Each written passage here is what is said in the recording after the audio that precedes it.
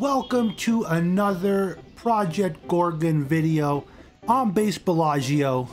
On today's video, I am going to give you guys some tips and tricks for beginners and new players.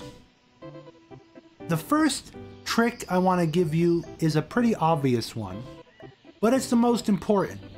The tip is ask for help. The game has an amazing help channel with usually on average 200 people that are hanging out in here and helping new players. You can ask them anything and they'll give you help with. It's a very helpful community, a tight-knit community. And on top of that, go even further and look at the Wikipedia. Look at the forums. If you type down here /wiki and then type in rats, for example, or any word after this, cheese,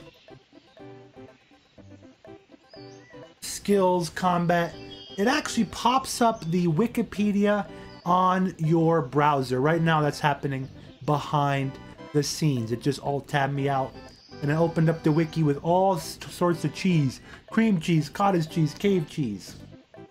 Use that in-game feature or just go to the wiki yourself. It's really going to help you out, especially with the next 5 or 6 tips, because this game is huge. There are so many skills, so many different things to do. You need some direction. Tip number 2 is the favor system. The favor system is huge. You have to look at favor in this game as a form of currency. And you can even lose favor. I'm a necromancer. Somebody helped me get this very end game skill set early on in my young character. And I have necromancy abilities. I have a skeleton swordsman here. I can't go into town and talk to a lot of NPCs. They get pissed at me. And some of them even lose favor. So you can lose favor. But favor you kind of bank and build up with characters. And as you unlock more and more favor, you can do hangouts with them, which are offline missions that at first you would think are pointless. If some of these NPCs don't have a shop, they don't have training, why would you want to unlock favor for these NPCs? Because some of them unlock recipes when you do these offline missions.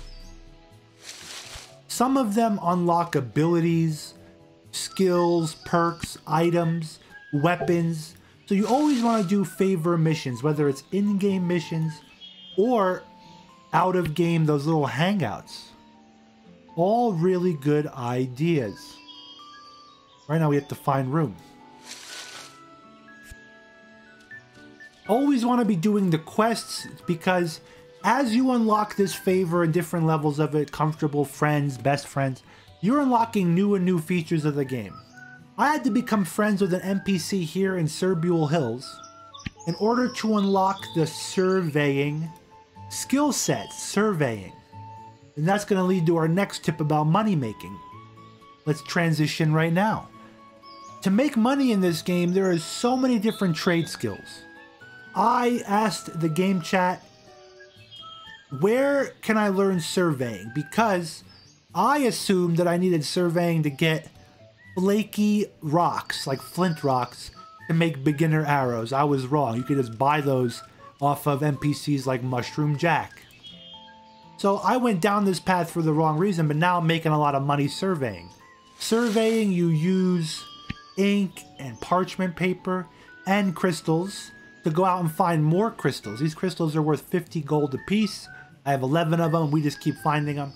And then as we level up, now we could do orange mineral survey, which helped me unlock things like citrine, 100 gold per, garnet, 100 gold per.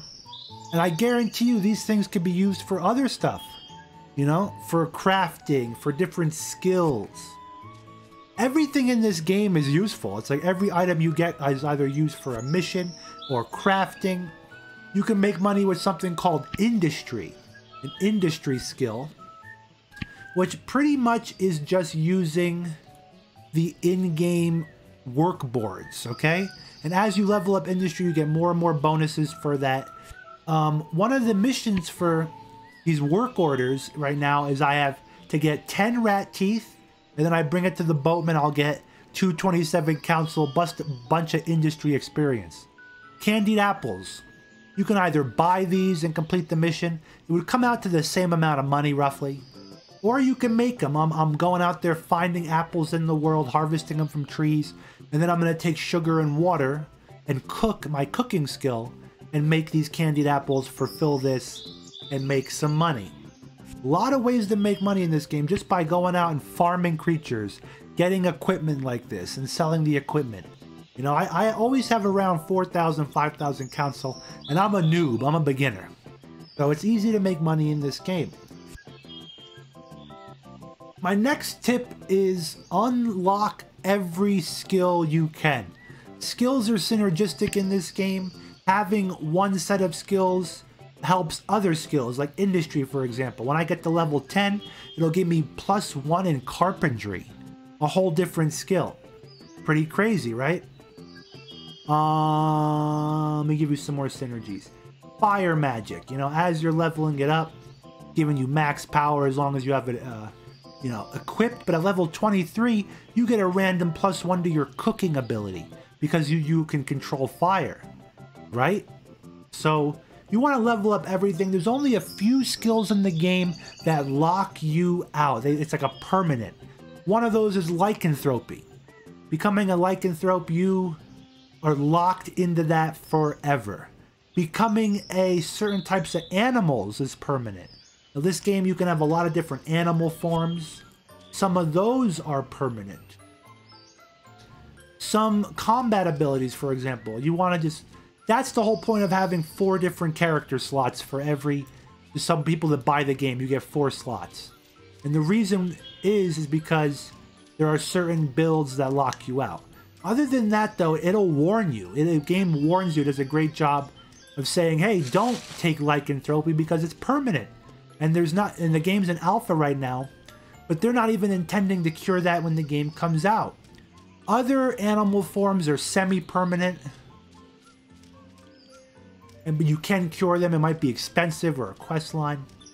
The whole point is ones that are not permanent, get every skill available. The reason is, right now my highest skills are level 20 necromancy, 23 psychology.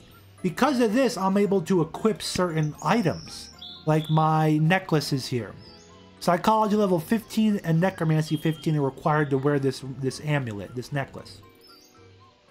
When I switch over to a whole new skill, shield for example, I want to start learning shield soon because I guess it has some movement bonuses. It'll help you move quicker around the game. Basically like a minor form of a mount or a horse, you know? When I switch to that, I'm still going to be able to equip these items that I unlocked. I have these levels for, you know what I mean? So you're not completely resetting your character. Very intuitive system. I love it. And my final advice for this game is try everything. Other games where they have limitations to skills, this is kind of an offshoot of the last tip of, you know, don't worry about getting locked, only worry about the lockouts, you know, yada yada. Other games, they lock you out and you can't try, you know, your mage, your fighter, your tank. You don't want to try being a cook. You don't want to try being a carpenter because it locks you out in other games. This game, there are no lockouts in terms of trade skills as far as I know. You know, your bard, your music creator, you know, the bard, you can be a cook, you could be a carpenter, you could be a blacksmith, an armor smith. You can try all these different avenues to see what you like to make money with, to see what gameplay loops you like. I would highly recommend that. Use the Wikipedia, see what you can unlock. You know, use that to find, like, my shield skill is unlocked by a certain NPC in Serbial Hills. Not anywhere else as far as I know. So you might need to use these kind of spoiler-esque methods to find out, oh, where can I unlock shield? Because I want to try being a hammer and shield user, but I have no idea where to do that. You will eventually find these NPCs. They're not vastly hidden. Let's do a little combat right now.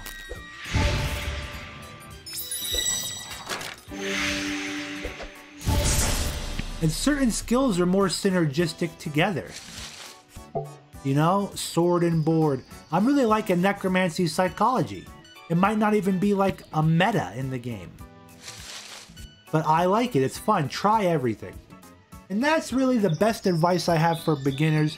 This is a really fun game. If you've been thinking about, if you're on the fence about buying it, wait for a sale. I got this game at $20, a huge value I'm seeing and playing.